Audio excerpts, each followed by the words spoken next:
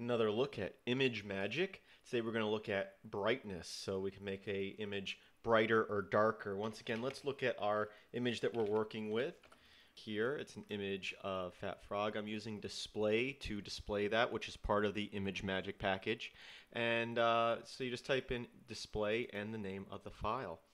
So now we're going to use the convert command, which once again is part of the Imagemagick package. And what we're going to do is we're going to say dash, and we're going to say modulate.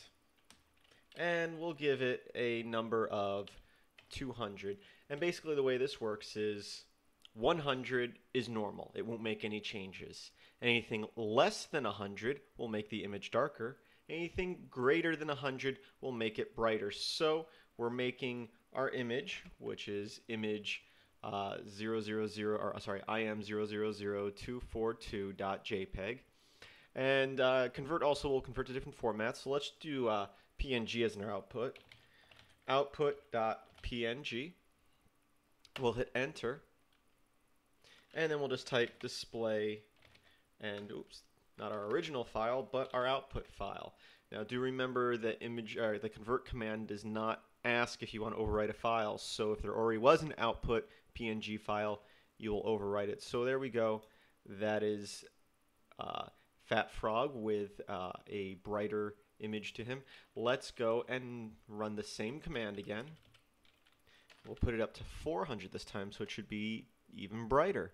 So we have convert dash modulate 400, our input file, and we want our output file. And you'll see when I hit enter, it overrides the output.png without asking. So be careful when you're working with this that you don't overwrite a file you need, because it's not going to recycling bin or anything. It's gone.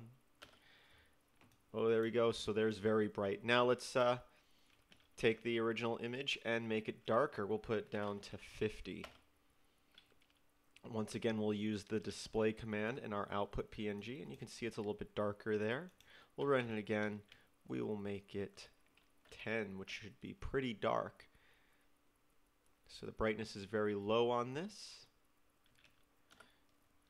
Oh, and there you go. I don't even know if you'll see that in the video, depending on the compression. You can still see the payway chopsticks there a little bit.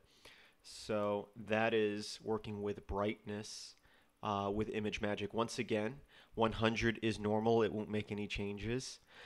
Less than 100 is darker. Greater than 100 is brighter, and higher the number, the brighter it is. If you put 0, it will be a black image.